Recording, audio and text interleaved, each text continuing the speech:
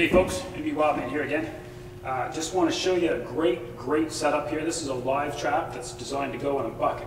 So you've been looking for a better live trap, a better way to catch your raccoons and skunks, besides those cheap cages that they sell at Tractor Supply or places like that. Problem with half of those cage traps is once you catch something in them, I mean, raccoons up here are big, and they'll bend the bars and they'll bend the pieces. They'll pull in all the grass from all the outside and just destroy all the way around it. These are great. These are from the Iron City Trap Company. They're a live trap designed to go in a 5-gallon bucket. I've got one here not assembled. I'm going to assemble it for you and show you how it works, and just in case you want to add these to your arsenal of traps out on your line. So first thing is the parts that come with it. So I ordered these on eBay. They were about 25 bucks a piece, plus shipping, of course. And so this piece is all welded up, and that comes as one unit. Comes with this piece here. This is the pan that will slide into the back of the pail. Comes with the little door lock part here, and it comes with the a little threaded rod here, and I'll show you that in a minute. Now, it also comes with 4 self-tapping screws that are supposed to attach this to the face of the pail, to the top of the pail. I don't use the self-tapping screws. I actually just use Gorilla Glue. It seems to work just as good or better than the glue, and it creates a better seal. Creates a better seal around the outside here that allows it to be a little more waterproof. Okay, so all of those parts come with the pail, so I'm gonna assemble it and show you how it works.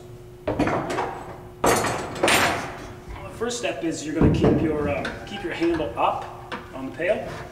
All right, I say up meaning if the door swings up this way, you want your handle on the same side.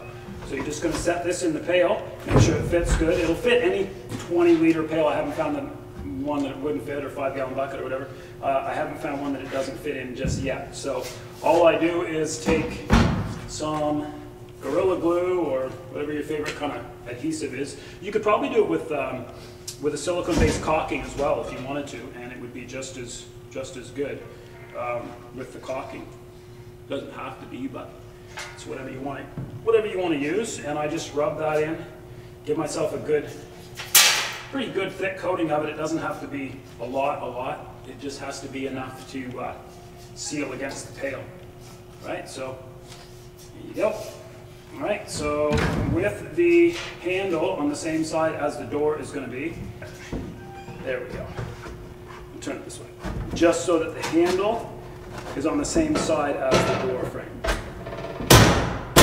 Tap it down, and that's basically what you have. So you should be able to open it down, and the handle should be on the top part, and the door should flip up open.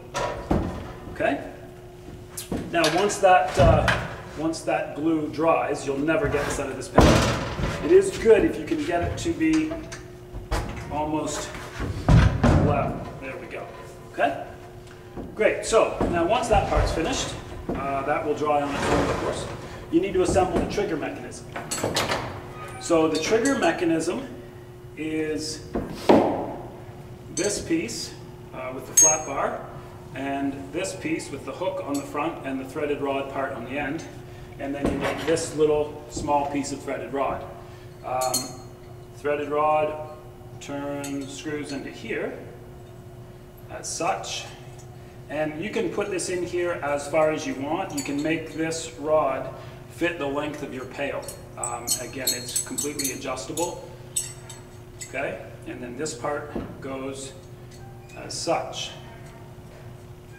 So what you're doing is you're actually creating your trigger mechanism for the pail to work, for the set to work. Okay?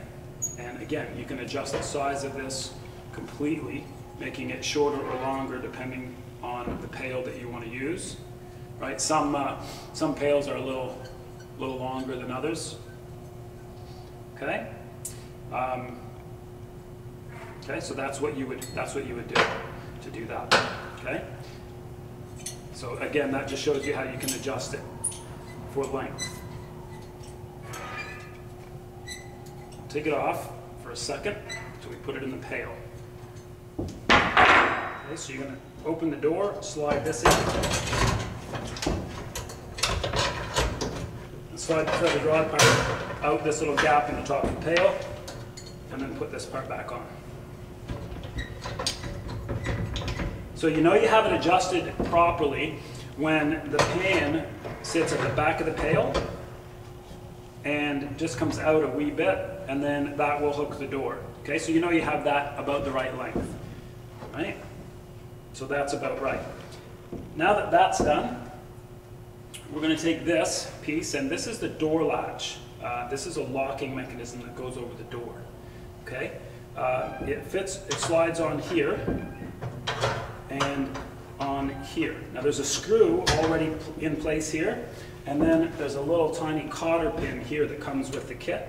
So what you want to do is put it under the screw, and then over top on this side, let it fall to the bottom, and then put in the cotter pin in this little corner hole right here. Okay? What that does is it allows it not to come out past. Okay? Now, that's pretty much it. You basically just built the trap, and I'll show you how they work. So you're going to slide the bar up, open the door, and hook it on the little hook. You put your bait in behind that pan, that flat part that we put in the pail. When the animal goes in, they're going to want to get at that bait, so especially if it's a raccoon or a skunk, they're going to be able to pull that pan toward them. When they pull that pan toward them, this happens. Door shuts, this locking bar falls down to the bottom, and then they can't get out of the pail. That's where they are. They're stuck. And it's beautiful, because if you've ever trapped a skunk, especially in a cage trap, you still have a skunk in a trap when you're done, and you still have to be real careful when you approach. These ones, they're in the pail.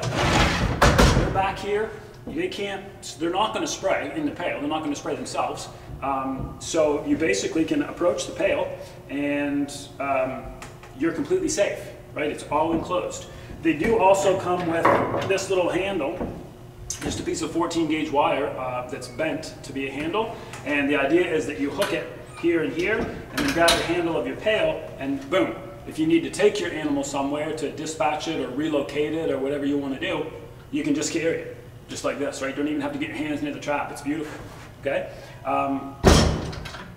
That being said, when it comes time to relocate your animal or dispatch it or whatever it is that you're going to do, especially for relocation, these are real easy. You don't have to get your hands anywhere near this thing to let the animal out of this trap. You simply take it out into the woods where you're going to relocate, turn it again, let the bar fall, okay? The trap is completely unlocked at this point. Give a little nudge, that's it, door falls open, animal's free to go. They'll run out, and you got your trap back, and you're all set to go. Again, these are a great live trap. I use these a lot. I especially use them in areas where folks don't want their lawn all torn up by the cage trap catches. They're inconspicuous. You can take these pails and shove them right back in a hay mow, take them into a barn, do whatever you want to do. And they're very small, easy to carry around. Again, I got these from a place called the Iron City Trap Company. I don't know if they still exist or if they still make them, but if they do, these are a great addition to your trap line. They're not that tough to build. If you had a sample of one, they wouldn't really be that difficult to create if you knew anything about metalwork or that, but I don't, so I bought mine. Anyway, just wanted to give you a better alternative or a quick look at a live trap that fits into any 5-gallon pail out on your line. If you haven't subscribed to my channel yet, go ahead and hit that subscribe, give us a thumbs up if you like this video, and send us any comments or questions that you might have. We'll be happy to get back to you. That's all for now. NBWildman out.